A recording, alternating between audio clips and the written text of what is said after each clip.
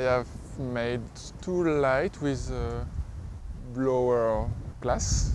I have worked with craftsmen for two objects. For the industrial design for vase and big plate. So I have a small intuition with the glass, with this material, and I try to make a real experimentation. So I try to make a braid. It's a great beginning. It's just a beginning, but I think it's great. This one. No, this one. This one. Green. Yeah, yes. It's not really a project. Now it can be a project. So I must thinking now, after what I have seen, about the reality of this experimentation. I don't experiment that now, the translucidity, but I think it can be another side of this experimentation.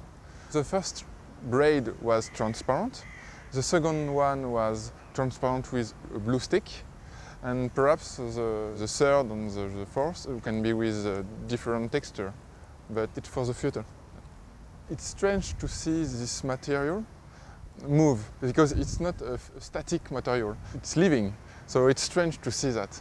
And when you make a thinner tube and a smaller tube, it's different. So each time it's different. So it's why it's great to work with glass.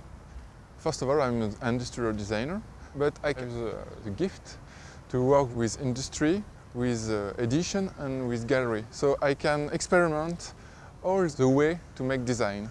And that's why I love the experimentation, and I don't want to choose a specific way to be a designer.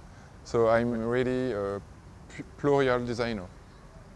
The team was great because it's really a team. We spoke about the project and we spoke about the difficulty, and I think we tried to find a way to make what I have the drawing. And thank you for this experimentation.